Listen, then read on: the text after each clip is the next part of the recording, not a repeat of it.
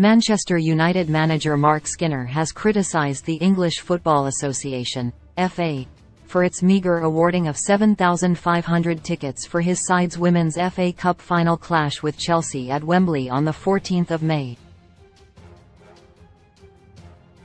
United booked their ticket to an historic FA Cup final appearance with a thrilling 3-2 win over Brighton Hove Albion. Defending champions Chelsea secured their third successive final appearance with a 1-0 win over Aston Villa. The heady final between the title rivals is set to be played in front of 65,000 at Wembley and smash the domestic attendance record. Last year's final between Chelsea and Manchester City registered a crowd of 49,094. But Skinner has voiced his incredulity at the FA's chosen ticketing allocation. Read more related articles. I don't know how many it is in the men's game, but to give clubs like Chelsea and Manchester United 8,000 tickets to sell, it's just crazy in my opinion, Skinner said during a press conference on Tuesday.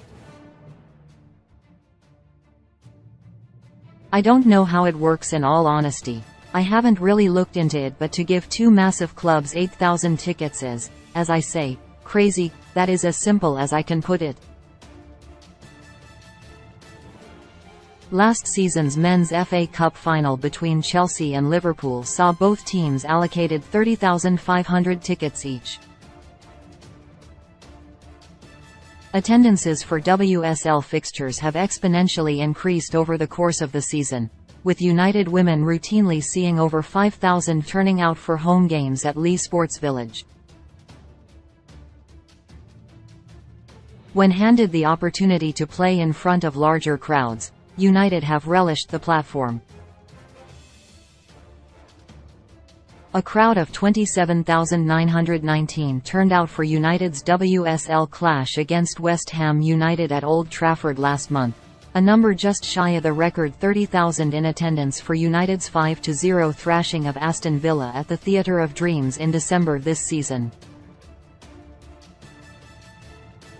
Meanwhile, a crowd of 40,000 watched United's tub-thumping League 3-2 victory over Arsenal at the Emirates earlier this season. United currently sit top of the WSL table, having played a game more than their title rivals in Chelsea and Arsenal, but just 3 points separate the top three sides. Skinner's side face the Gunners in a potential title decider on Wednesday evening as the WSL returns to action following the international break. Read more related articles.